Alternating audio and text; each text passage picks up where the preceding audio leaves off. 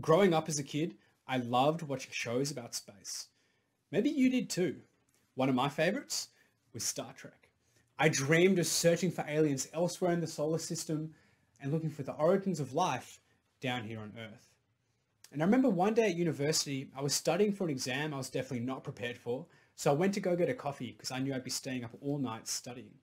I decided to take a slight detour though through the engineering precinct because as a science student, I'd never been there before and I heard that they had better coffee.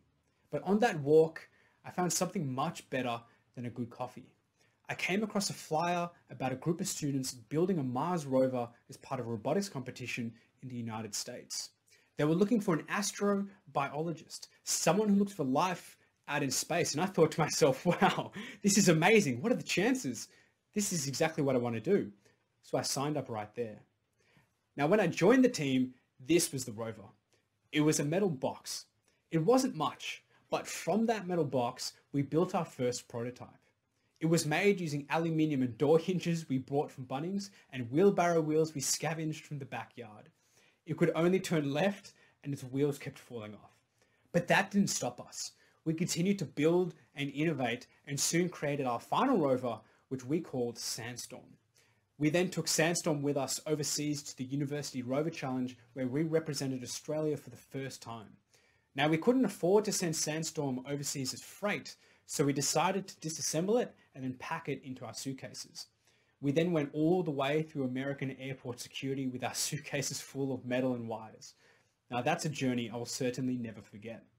Now, from these experiences, I was lucky enough to go visit NASA Ames to work on one of their Mars rovers as part of a simulated mission in the Atacama Desert. But looking back, all these sequences of events stem from a simple decision to take a detour when walking to get a coffee. Now, I want you to think about a moment in your life where you took a detour. Maybe it was a slightly different path from what you were planning, or a surprise roadblock which stopped you from doing something entirely. Now, these detours in our lives, they can be frustrating, they can be exciting, they can be meaningless, or they can be life-defining. And today, I'm here to talk to you about detours in space. About a detour that some of us or our children may make in the not-so-distant future, as NASA is planning to send humans onwards to Mars and to use the moon as a stepping stone to get there. To achieve this journey, they're planning to launch the Lunar Gateway in 2024 to serve as an orbiting outpost for human missions to the moon and a staging grounds for refueling spacecraft before their journey to Mars. The goal? Establishing an interplanetary human presence. Now, you might be thinking, Daniel, hold on. Why should I care about space in the first place? Isn't space just for billionaires riding their own rockets, or for NASA to go look at dirt on other planets? No, space is much more than that. In the words of Captain Jean-Luc Picard in Star Trek, space is the final frontier.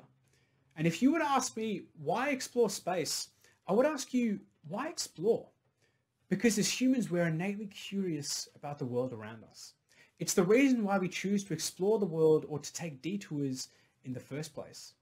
Now, some of the most curious people I've ever met are kids. They take every opportunity to explore the world around them, and they ask the best questions. They simply ask, why? Why is the sky blue? Why is the sunset red? Why do stars twinkle? And ultimately, this is what my talk is all about. It's about being curious. Now, some of you may be fascinated by space and others not so much. And if that's you, I hope by the end of this talk, you'll be feeling just a little bit more curious. Now, space is much more than a frontier for exploration or a playground for curiosity. It's a catalyst for developing new technologies that benefit us down here on Earth. And I could list the countless innovations in health, medicine, communications, material science, transport, but I want you to look down at your feet. Chances are, if you're wearing some air cushioned soles in your shoes, they were made using a technique called blow rubber molding. Now, this technique was originally made to create shock absorbing materials in spacesuit helmets, and then an engineer called Frank Rudy pitched it to Nike, and we got Nike Airs. So I like to think when Neil Armstrong took his first small step, it really was one giant leap for mankind. Now, if you woke up this morning and you burnt your toast and the fire alarm started going off, you can thank space for that lovely noise, because modern day smoke alarms were made to detect fires and toxic gases in Spacelab, which was America's first space station. If you then grabbed a cordless vacuum cleaner to clean up those crumbs of burnt toast, then you just grabbed a piece of technology that helped Apollo astronauts collect soil samples on the moon. Their equipment had to be small, lightweight, but most importantly, battery powered. Maybe you then grabbed a cool glass of water to chill out. Well, you'd be chilling like an astronaut, because up on the International Space Station, all water has to be filtered, purified, and recycled. What does this mean?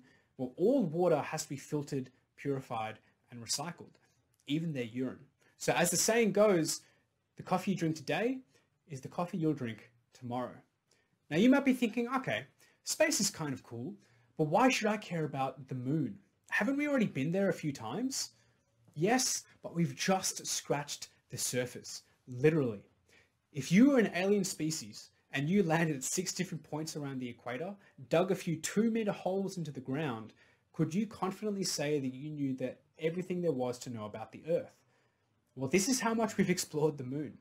In comparison, we've been studying the Earth for tens of thousands of years, dug kilometers into the ground, and we still have so many unanswered questions.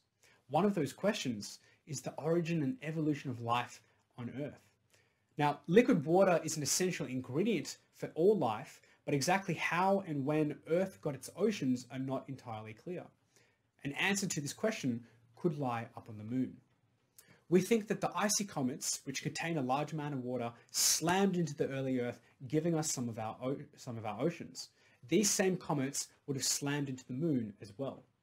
But if you look at the moon, there's no oceans, there's no rivers, and in the soils we brought back, they were drier than the driest soils we have on Earth. So, where's all the water? It's up at a dark place that even the sun doesn't shine. Unlike the Earth, the moon rotates perpendicularly on its axis. This means that light from the sun grazes across the top and bottom of the poles. So, if a meteor ever creates an impact crater up at the pole, it creates a crater that light can never directly enter. We call these regions persistently shadowed regions, or PSRs. Now, what do you think happens to a place that doesn't receive sunlight for billions of years? It gets cold, really cold. So cold, in fact, that we've recorded the coldest surface temperature in our solar system in a PSR on the moon. It was about 25 degrees above absolute zero, or minus 250 degrees centigrade. Now, why is this important? Because any water that enters a PSR becomes permanently trapped because the molecules are moving so slowly because it's so cold. This means that as water accumulates and builds up, there could be a several billion-year-old history of ice delivery to the moon. This means that by studying the moon, we can learn more about the origins and evolution of Earth's oceans and even possibly life. Now, this is where my PhD research comes in. I'm interested in finding out how much water there is, where it is, and what are its properties. Now, we've never visited a PSR before or collected any samples, so this makes my job really difficult, but also really exciting. Now, the moon means a lot of different things to different people. What does it mean to you? It could mark the beginning of a new lunar year and for celebration, or it could just illuminate the sky as you drive home at night. For me, the moon is a gateway to the rest of our solar system. It's a hub for bold new scientific discoveries and knowledge. Knowledge which I hope to contribute to over the next few years. Now, why should you care about water on the moon though? Because water is essential for keeping humans alive in space. We drink it, we use it to grow crops, we can split it into oxygen and hydrogen to breathe, and we can even use it for rocket fuel. If we can learn to use the water we collect from PSRs on the moon, then we can keep astronauts alive in space for longer. This removes the need for heavy and expensive resupply missions from the Earth, and is all part of NASA's dream to live off the land, to use the resources we find in space to keep astronauts alive for longer and to explore further than we ever have before, eventually to Mars. But before we go to Mars, we need to demonstrate that astronauts can collect their own water, grow their own food, and create their own air. And to do this, we need to demonstrate that it works on the moon first. This is why the moon is important. It's more than a rock we visited in the 70s. It's a sandpit where we can develop new technologies that benefit us on Earth. It's a library where we can study the origins and evolution of Earth's oceans and possibly even life. It's not just a detour on the journey to Mars to refuel, it's an essential stepping stone in our journey to get there. So, what does this all mean? Why should you care? How does space, the moon, or Mars relate to your life? Because right now, you're living through the fourth industrial revolution of the world. There is already an estimated demand of about 500 metric tons of water to be collected from the moon. This will generate about $2.4 billion of revenue annually. This demand stems from refueling spacecraft and satellites, astronauts living on the Lunar Gateway and on the moon, space agriculture, and space tourism. Now, this all sounds amazing, but why can't we check into a space hotel right now? Because moving things in space is expensive. In lunar orbit, 1 liter of water costs about $36,000 if it's sent from Earth. But if we can collect 1 liter of water from a PSR on the moon, it would only cost about $500. Because water can be used for so many different things, its access to cheap water underpins the future of space travel. But the biggest thing holding us back right now is that we can only get water from the Earth. So if we can learn to use water from the moon, things become cheaper. When things are cheap and there's a demand, then there's an economy. Now, the space sector is currently worth about $450 billion, and it's poised to explode to several trillion dollars by 2040. And to try and capture this lightning in a bottle, the Australian Space Agency released a report back in 2019 outlining their intentions to triple the size of the space sector and to grow 20,000 additional jobs. All these jobs won't be up in space though, most will be down on Earth. Now, whatever it is that excites you about space, I want you to imagine yourself in 10 or 20 years. Imagine yourself as humans are setting foot on Mars and establishing bases on the moon. Where are you? Are you in Australia? Are you overseas? Are you on the moon, or are you even on Mars? What are you doing? It could be similar to what you're doing right now or something entirely different.